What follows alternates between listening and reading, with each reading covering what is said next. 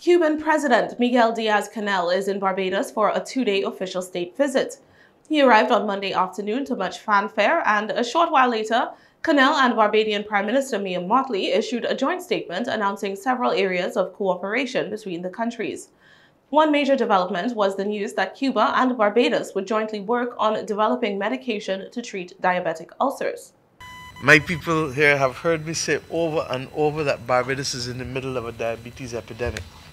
And therefore, if I have to put on a priority list of 1 to 10 where this falls at 9.9. Because this is going to make the difference in the lives of ordinary people in every single parish in this country. Barbados and Cuba are also set to cooperate in the area of sports, with the Eastern Caribbean nation pledging to send cricket and netball coaches, among others, to train Cubans in the disciplines.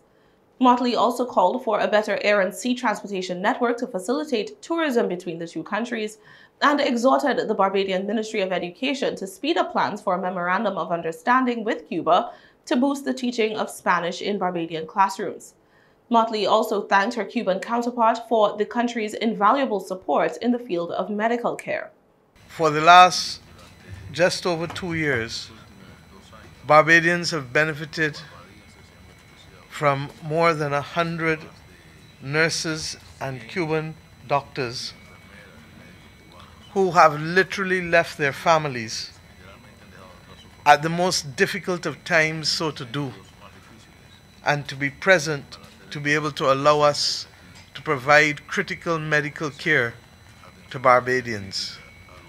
We talk often about diplomatic support and diplomatic cooperation, but I can think of no greater example since being an independent country of the level of commitment and sacrifice at a time when most would be running in the other direction.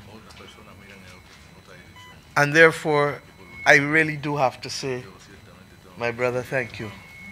As Canel participated in the 8th CARICOM-Cuba summit on Tuesday, he may have heard similar sentiments from other regional leaders.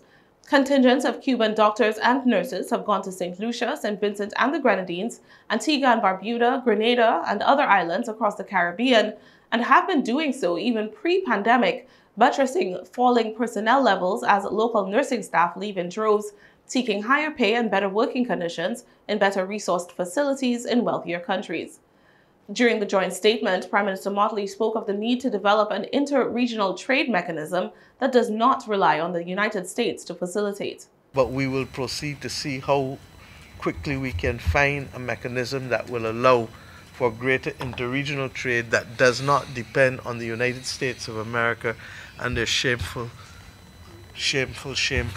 continued actions that lead to blockades.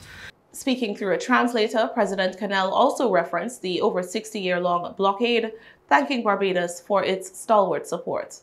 We are certain that the results of tomorrow's summit will be satisfactory and will contribute to greater relations between Cuba and the Caribbean CARICOM countries. We thank Barbados for sustained support from 1966 and the report that Cuba presents annually to the UN Assembly to bring an end to the financial blockade against my country. Canel was in Barbados on Monday and Tuesday for bilateral meetings as well as to attend the 8th CARICOM-Cuba summit.